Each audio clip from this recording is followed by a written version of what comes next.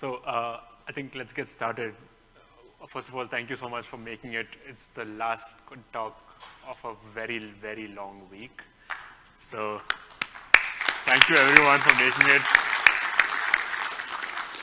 And I hope you've had a nice, fun, productive, successful KubeCon. If not anything else, I hope you made a new friend. So my name is Madhav. Hi, I work at VMware. I'm a technical lead of SIG contributor experience. I'm a GitHub admin for the Kubernetes project, and I've worked on the Kubernetes storage layer on some really, really fun parts of it. So because of that, I've had to shed many a tear trying to understand what was going on. So hopefully I can peel that onion of abstraction for you without the tears. So let's get started. Before we start, just a public call to help. We need help migrating Proud jobs to community clusters. So if you're a person interested in infrastructure and want to get involved in the Kubernetes community, check that link out. So before we get into like the core of it, let's get a few prerequisites out of the way. So we'll take a 50,000 super high level view of what the Kubernetes machine looks like and how it works. We have something called the API server, which clients such as kubectl interact with. And Kubernetes being something called a declarative system, we declare what we want our intended state to be. So in this case, we want a deployment which has 3 pods, and we specify that as something called replicas. So if I do kubectl apply with this deployment, what happens behind the scenes? API server takes this deployment, persists it into etcd, and also now we have a bunch of controllers that run in the cluster. So these controllers are binaries, or the TLDR of this is that there are binaries that look for changes that happen in the cluster state. They need to know where we are currently, they need to know where we need to be, and then based on these two things, they sort of calculate a set of actions to take in order to get to where we need to be. So we have, there are a lot of controllers in the Kubernetes cluster by default, but I've specified 3 of them here. We have the scheduler, we have the deployment controller, and we have the replica set controller. So the deployment controller sees that, okay, also, we have a bunch of nodes in the cluster. Each node has a kubelet, which also is a controller. And each of them talk to API server. No one talks to etcd directly. Everything goes through the API server. So deployment controller sees that there's a deployment. It's like, okay, cool. But the deployment doesn't have a replica set, so it creates a replica set. Great. Replica set controller wakes up and sees that, oh, yeah, there's a new deployment. There's a new replica set we have. And then it sees that it has no pods in it, because our pods are supposed to be 3. So it creates 3 pods for us, great. And then the scheduler wakes up and sees that we have 3 pods, but then none of them are scheduled onto any of the nodes. So it uses its own algorithm to figure out what nodes to schedule these pods on, and schedules the pods onto these nodes. So scheduler's job is done. Finally, kubelets on the nodes wake up and see that, oh, there are pods on my node that are scheduled that I don't have yet running. So it takes these pods, makes it a part of its local desired state, and reconciles its state on the node locally. So the kubelet sees that, okay, I have pod 0 and pod 1, and the other kubelet sees I have pod 2, but none of them are running. So it starts these pods, and now you have 3 pods of your deployment managed by a replica set, all via this controller magic, right? Now, the whole point over here and how we got to these 3 pods running is, we have these bunch of controllers that are running. And the fundamental concept here is that the controllers need to know what the current state of the system is, because if they don't know the current state, there is no way they can get to the desired state. Second, the controllers need to know what the desired state of the system is, because we need a North Star to go to. And as soon as it knows both of these things, it can calculate a set of corrective actions to move from the current state to the desired state. But how does it get to know what the desired state is, or how does it get to know what the current state is, rather? So to understand that, let's take this sentence, right? Kubernetes is a declarative event-driven system. Kubernetes is declarative. What does that mean? It means that we specify intent. We don't specify how we want something to be done. We specify what needs to be done. And the way it works is, as I said, we have the current state, we have the desired state, and the controller takes actions on the current state to drive it to the desired state. So we need to start somewhere, and in order to take actions, we need to know what the current state looks like. So right now, we know what the desired state is because we are the ones who applied kubectl, and the controller knows what the deployment file was. But we don't know what the current state of the cluster is. So to get to know what the current state is, we perform what are called list operations against the cluster. So here, for example, this is saying, give me all the pods in the cluster that are in the default namespace, and you get a response object like this, which is a collection called pod list, and items is the key which holds all of the pods in the default namespace. Also, responses can get pretty huge. You might not want all of the pods in the default. So for example, if you have 100,000 pods across your clusters for some reason, and you want all of them and you list all of them, that response can get pretty huge. So Kubernetes also supports paginating these lists. So you can say, give me the first 100 pods. And then once that happens, Kubernetes returns the first 100 pods and also gives you a continuation token with it. So what the continuation token does is you can give it back to the API server on the next list request, and it gives you the next set of 100 pods and the next set of 100 pods till you get all of the pods in your cluster. So event-driven system, what does that mean, right? Now, we know what the current state is because of our list operation. But now we need to know what changes occur in the system in order to react to these changes and take corrective actions. One alternative is we can keep listing all the time, which is super inefficient. But what Kubernetes gives us is this sort of event-driven mechanism where you get events such as add events, modify events, delete events, and so on. So if I see that deployment is added, my action is does it have a replica set? If no, create one. And the replica set controller sees that, okay, I have an add event for a replica set. Does it have pods? No, create them, and so on and so forth. So Kubernetes in itself, you won't find things like message buses and all of that inside Kubernetes, but as a mental model, it's helpful thinking of it as an event-driven architecture, and that's a great blog post if you want to check it out.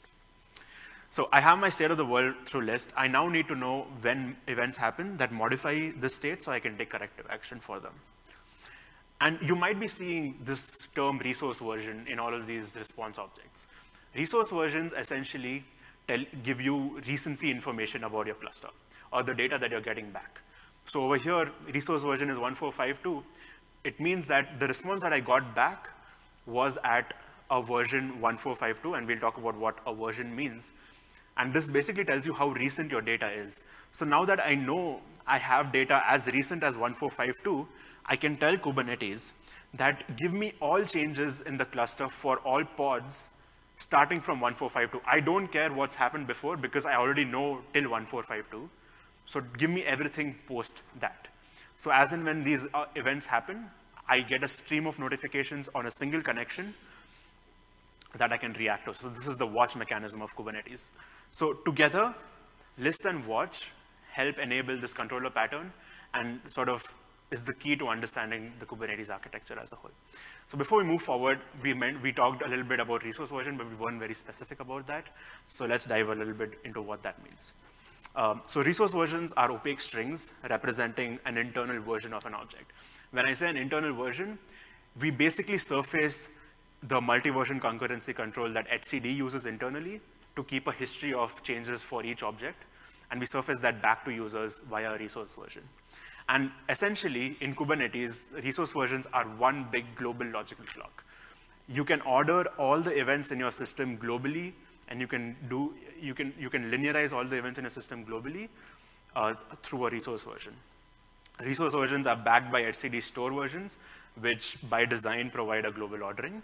And they increase monotonically anytime any change in the cluster occurs. It doesn't really matter if you change a pod or a replica set or a service. If any change happens, the resource version is going to change, monotonically increasing.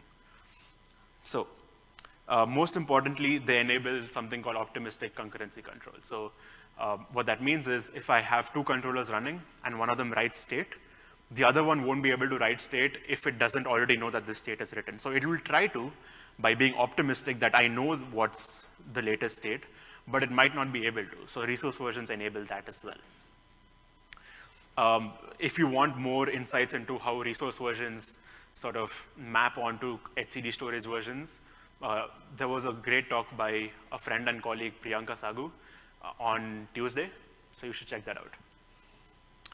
So coming to the storage layer, right? Let's look at what the storage layer looked like in the past so that we can better understand how it is right now.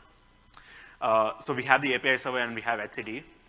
A client comes up, opens up a watch request against pods. Great, API server opens up a watch request against etcd. Another client comes up, opens up a watch request against pods. API server is like, okay, you know what, cool, I know how to open up a watch request, so it opens up a watch request against etcd. And another client comes up, it opens up a watch request. Great. This is fine. I mean, Kubernetes doesn't really run scalable applications, right? It's meant to run my personal blog, right, which no one visits ever. But that's not the case. More people might open up watch requests for pods and other resources, and the API server is going to open a separate watch connection to etcd every single time. And this isn't scalable. Not just is it opening up a separate watch request every single time, etcd has to send all of this data, package it in a way, compress it if compressions are enabled, marshal it, all of that, send it back to API server. API server takes this data, unmarshals it, performs conversion, prepares a response, sends it back. So it's a whole lot of work that happens both at the etcd side of things and the API server side of things. So like both are loaded in this case. What this means is, if you have more replicas of your controller for high availability after a certain point is going to result in lesser scalability for you, because you're opening up that many more duplicate resource connections to etcd. So how does the Kubernetes storage layer look like in the present? And these are diagrams I'm very, very proud of because they look so pretty and they're all pink. So let's take a look at that. As with any computer science problem, we solve this problem with a layer of indirection. So we have our API server and we have all these clients opening up watch requests, but let's zoom in a little bit here. So we have the API server, but inside the API server, we have something called the cacher. And all of these things in the brackets that I mentioned there, these are actual Kubernetes type names. So in case you want to deep dive into the code later on for whatever reason, you can follow along with these slides along as a resource to look at the code, because I found that to be a little challenging, and hopefully this helps you. So you have the cacher, and then you have the store. You have something called the store. And a store is nothing but an it's a Golang map, but it has some indexing support built on top of it. But the idea here is that the store is meant to be a reflection of the state in etcd. That's the whole idea. Also, you have a watch cache, something called a watch cache. So this is a FIFO buffer of finite size that exists along with the store. Now, the watch cache is populated asynchronously from etcd because the cacher opens up a watch connection. So whenever you have all these add events, modify events, delete events that happen in etcd, all of that get propagated back into the watch cache, and the watch cache populates all of that back into the store via callbacks. Now, you have the client which opens up pods. Great, we have a connection open. Now that watch request can be served either from the watch cache or from the store. As we will soon see, I will tell you what each of these things mean. Another client comes up, opens up a watch request, it's served from the store, for example. Another client comes up, it's served from the watch cache, for example. But the interesting part is that each of these clients have come up, opened up watch requests. We haven't opened up a new watch connection to etcd. We've only kept the single watch connection that's helping us serve all these requests. Now, that's for pods. But what about for resource, for replica sets, for services, for all of those other object types? You have one cacher per object type, per group resource in Kubernetes terminology. And all of these are created at startup time. All of these are created when API server is initialized. So you have all of these clients coming in, opening up watch requests. Great, we have a cacher for all of them. If you have multiple of those, the same cacher is going to serve the request. So the store component is meant to reflect the state of etcd, as I said. Cacher per object type is created at the API server startup time, and the caching layer can be disabled altogether if you don't want it. Because sometimes you have really, really tight memory constraints, and a caching layer might just add on to that. So if you choose to disable the cacher, you're essentially saying that, you know what, I need extreme data consistency that I'm always going to go to etcd for, and I don't mind the extra latency that I get with that. And we'll talk about what that means soon. But you have an option of disabling caching altogether. But if you want to keep caching for some object types, but not for the other, you can do that as well. We have flags in the API server that can do that for you. You can disable caching on a per object type basis. Now we've seen what the 3 layers sort of storage look like.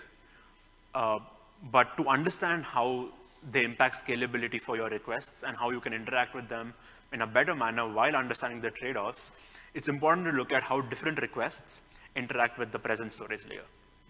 Before we do that, we need to look at this thing called resource versions again. We need to look at how they're interpreted by Kubernetes. Because this is, I'm not gonna lie, it gets hairy. But the reason for that is because we don't want to break our users.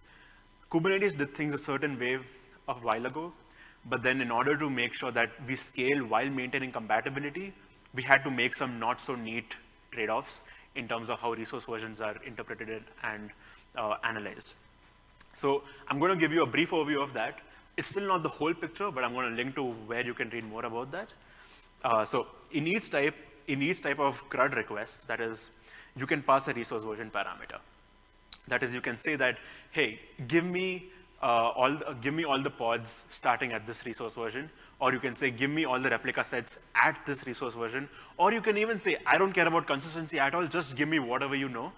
That is also an option, because that's least latency, but also arbitrarily stale data. So all of these are also possibilities. So knowing how behavior changes with resource version interpretation can be crucial to scalability. So for GET requests, like get list, so get list is just a list request, and watch. Watch is also a GET request with just a GET request parameter attached to it. So if resource version is just an empty string, that is, if it's not set, it's interpreted as give me the most recent data. What that means is most of these requests that have an empty resource version are going to go to etcd by default, because etcd is the source of truth. It has to have the most recent data. So this is what that is interpreted as. If the resource version is a string 0, then it means that any data is fine. Arbitrarily stale data is also fine. And finally, you have some specific resource version n. That means data at n. And this has two interpretations that I will tell you now. Before I do that, most recent data is ensured by doing a quorum read in etcd. So whenever the read request goes to etcd via this empty resource version, etcd does a round of raft. It makes sure that you get the most consistent read, and all reads in etcd by default are linearized. There is an option for serializable reads and transactions, but all reads in etcd, that is at least all reads that Kubernetes issues to etcd, are linearized by default. So that's what the empty resource version means. Now, I said that resource version equal to n is interpreted in two different ways. It's via this parameter called resource version match. You have to specify this parameter if you specify a resource version n in your requests. So you have two of those, which is not older than and exact. Not older than basically tells you, give me data that is at least as new as n, and exact tells you, give me exactly n. I want the resource version n. So you either get n, or you get a response saying that n has been compacted, or a resource version 2 old, or 410, I think the error code is in Kubernetes. So as I said, this still isn't the full picture. Please see that link for more information. Okay, so now let's look at how each request behaves with Kubernetes. First, you have the create request. Create requests go straight to etcd. They go straight to etcd, an object is created in etcd, all that happens, great. But as I said, watch cache is watching etcd right now. So as soon as an object is created in etcd, that change is propagated back to watch cache, which propagates it back to the store. So now we have a consistent state of etcd of the created object back in the watch cache again. So when you do reads, it's now available in the watch cache. Delete is the same way. You send the request directly to etcd, but there is an extra step here if you want to read the code. We try to delete the version of the object that is present in etcd. Because as I said, you can have multiple versions of objects depending on how things are updated, because etcd implements multi-version concurrency control. So we try to delete the version of the object that the API server knows about, but if it's not able to, it just deletes the object in etcd. And as usual, that change is propagated back to watch cache via the watch that's open against etcd. Now, update operations, right? Same thing. You try to update the version of the object that's there in the watch cache. If not, you just update the object and then propagate back all the changes via the watch. Now, get request. This is where things start to get interesting. And this is where I'm going to probably start rambling a little bit. Just a heads up. If that happens, we will talk offline. But yeah, if resource version is empty string, as I said, this means give me the most recent data, give me the most consistent data. So the read goes to etcd, etcd does a quorum read, a round of raft happens, and so on and so forth. Now, if it's 0, it means that any arbitrarily stale data is fine. So it goes to the watch cache, and it just does a lookup on the map, and we're like, okay, this is the data, cool. I don't care how old it is, just give it to me. So that's what happens. But if you specify resource version n, the watch cache actually waits for the data that's in etcd to be propagated back for a little while. It waits for a little while. So as soon as it's propagated back, it returns that. But the request does not go to etcd. All of this happens asynchronously. So it waits for approximately 3 seconds till this happens. If it doesn't, if the data is not propagated back in 3 seconds, it's going to return an error code. And this error code, if you're using default Kubernetes clients, is interpreted to be a retry. And as soon as that retry happens, that request is going to go to etcd directly. So you don't need to intervene at all. It's just that you tried to do a low latency read from the cache. It didn't work out. Cool. You're going to go to etcd, which is guaranteed to have your answer for you. So once that happens, the read happens on the watch cache, and so on and so forth. Now, get list. This is where I was talking about things get a little rambly. This is the function that decides if the request goes to etcd or not. And we're going to walk through this function line by line and break it down and try to understand how you can maximize scalability here. So first check is consistent read from storage. That is, if resource version is empty, by default means go to etcd because we want the most recent data. Straightforward enough. Second, has continuation. So remember, initially I told you Kubernetes supports paginating REST requests. So you can say, give me the first 100 pods. It gives you the first 100 pods, but along with that, it gives you a continuation token. And in the next list request, you can provide that continuation token and gives you the next 100 pods, and so on and so on and so on. But if you specify a continuation token in your list request, that is always going to go to etcd. The reason for this is that watch cache does not support pagination. It cannot serve paginated list requests just yet. I actually did some work on the watch cache to paginate it, and this sort of worked pretty well, but it adds a lot of complexity, so I don't know what's going to happen with this. But the work was pretty interesting. So we, instead of implementing the watch cache as a map, or the store as a map rather, we implemented it using B trees, and we did like copy on write semantics, and it was a whole bunch of cool stuff. So if you want to talk about that later, we can geek out. Has limit, right? Like when I was doing my dry runs, this is the part where I was like, okay, I was like the crazy CNCF landscape meme explaining it, but I'm going to break this down. I'm going to try and break this down. So we're going to look at the first part of the condition, right? Pred.limit. So if I specify a limit, it means that I'm going to specify a continuation later. And watch cache does not support continuations, and it does not support pagination. So we're going to send that request to etcd. That's the first aspect of it. But if no limit is set, we can serve the list from the watch cache itself, because that means that we're not going to specify a continuation, and watch cache is capable of just serving a list request by itself. However, if we set a limit and put a resource version that is equal to 0, we are just going to disregard limit altogether, and we're going to say, I don't care what you said to me, I'm going to serve the list request from the watch cache no matter what. So that's what it says. So when I specify resource version 0, I'm disregarding the limit entirely, and that condition is going to evaluate to false. Well, so trying to understand why that's the case. So the first thing is resource version 0 is any data semantics. I don't care about consistency, so serving it from the watch cache makes sense. But why do we do this? Why do we disregard limit altogether? More importantly, it allows us to support requests which we know are going to be extremely large in size. And these are requests that are so large in size that etcd will face significant load if loaded from that. So what I mean by that is in a moderately large, in a large cluster, we can have nodes in the order of thousands, and each node can have pods in the order of hundreds. Now, if the kubelet or the stateful set controller were to list all these pods, it's a huge amount of load on etcd. So what we do is, whenever the first list request is issued, we ensure that we put the resource version as 0 so that always watch cache is the one that serves it. It does not go to etcd so that we don't overload etcd. We serve it from the watch cache with arbitrarily stale data because we just want an initial idea of what these resource versions are going to be like, and we just want an initial idea of what the current state is going to be like. Later on, as and when we get more and more events, we can incrementally build up to the actual current state. And again, you have the unsupported match option. Watch cache only supports not older than. So if you specify exact semantics, because we want exact data, watch cache can't guarantee that because at the end of the day, it's a caching layer. So we end up sending the request to etcd again.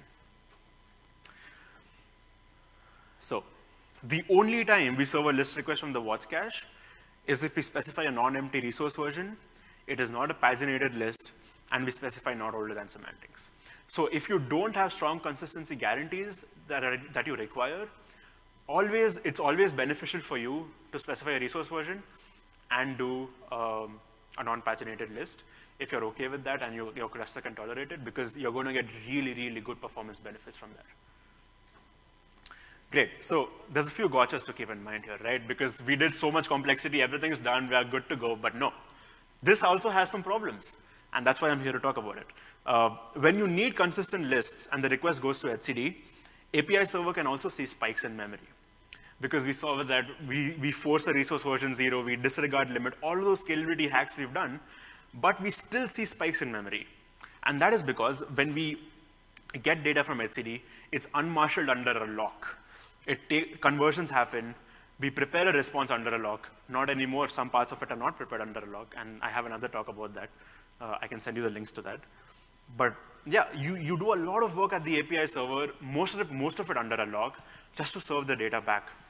And this is because you're requesting all of this huge amounts of data from etcd. And sometimes paginating responses also will not help if each chunk of the response is huge in itself. If I have 100,000 pods and I ask for if I ask for like, let's say 1,000, that's okay, but it's going to take me a lot of time. So if I ask for bigger and bigger chunks, I have bigger and bigger memory footprints and so on and so forth. So there is a KEP right now in the Kubernetes community called watch list. So this proposes serving list requests, but using watch semantics. So you can stream list data back. So this gives you predictable memory footprints, and it handles the lack of pagination in the watch cache. Because now you can serve all the list requests, even if it's just a small chunk, but in a streaming manner. So this is in alpha right now as of 1.28. So if this is something of interest to you, please try it out, provide feedback to the community. It's set to go to beta in 1.29, which is set to release end of November. So get list is another gotcha is time traveling. So you have something called stale reads from the watch cache. And this usually happens in an HA setup. So you have two Kubernetes API servers that have watch cache and cachers enabled, each of which can have arbitrarily stale data. So whenever you do the first initial list, which is now forced with a 0 resource version, which means give me any data, you can get data that you've already seen in the past, because one of those API servers might be arbitrarily behind. And as soon as you see that data, you start reacting to the data and taking wrong actions. So you're vulnerable to something called stale reads in controllers. And this happens in HA API server setups. Externally to Kubernetes, there are a few tools that have come out from collaboration between industry and academia. Two of such tools are Sieve and Acto, which can automatically detect such issues and more through automatic reliability testing of your controllers. And we have researchers who do that in the room right now.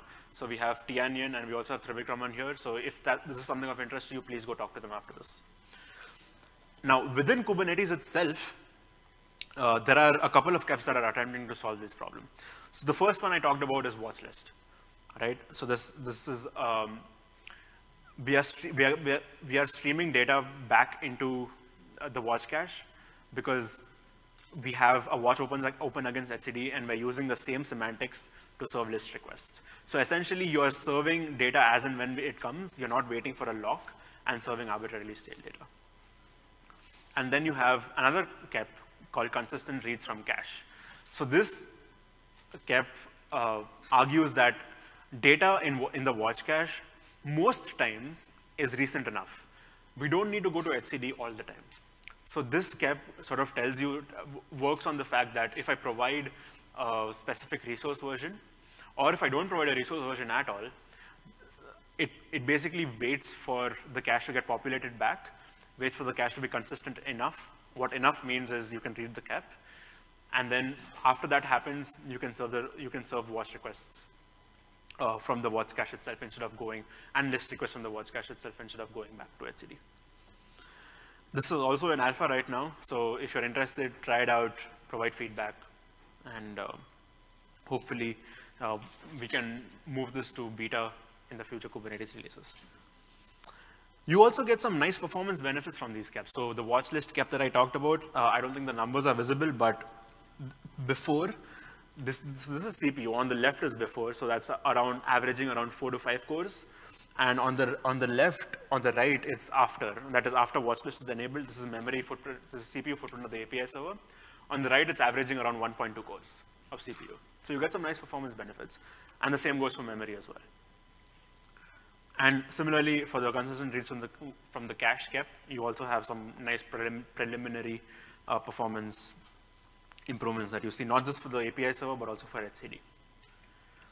Now, we're done with list. Finally, we can talk about the watch request. Nothing too special here. We've already talked about most of the things. So if it's an empty string, we delegate the request to etcd as always. Otherwise, we serve it from the watch cache. But the way we do it is we create something called the cache watcher. I'm naming these things so that when you go look at the code, it's familiar to you. So we create this thing called cache watcher, which helps you serve these watch requests to each of the clients, right? And it also helps deduplicate some of the objects that you need to serve back. So it's a pretty nice abstraction. But the way the cache watcher works is it allocates an input buffer statically at start time. And the way it allocates is depending on what type of object is being watched. And the sizes of these allocations are sort of determined through heuristics that we found out from our scale testing in the Kubernetes community. Now, as soon as the buffer becomes full, we terminate the watch, the client gets a 410, we restart or we re-establish a watch, and then things continue, so on and so forth. However, the cost of keeping up with watch events, the cost of keeping up with watch events is essentially establishing a new connection, because as soon as the buffer is full, we stop it, and we want to keep up, so we establish a new watch, and then keep on going. But establishing a new watch, all of those things also have a cost, and this wouldn't be happening if, for example, if you have a lot of events, but a static size allocated is very small, because heuristics at the end of the day, they aren't fully accurate. So, however, a slow client, slow server, or a storm of rapid updates is enough to necessitate a new watch connection.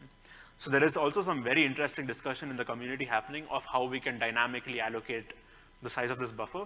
And the issue has some really good analysis of how that can be done in the future. He's also the person, by the way, who implemented the watch list feature. So if you get a chance to talk to him, you should. Okay, we are done. That was a lot. But in conclusion, the list plus watch pattern is the central theme to how the Kubernetes machine works. Different requests interact differently with each layer of the storage layer of Kubernetes, depending on the resource version specified, the resource version match specified, and a combination of those two. And specification of these parameters can help you make the trade-off between data consistency, latency, and that can majorly impact scalability of your cluster. Now, unless you have strict consistency guarantees, rely on the watch cache, trust it, but also be mindful of the stale reads problem. Thank you for listening and coming for the last session of the day. If you want to reach out, feel free to reach out.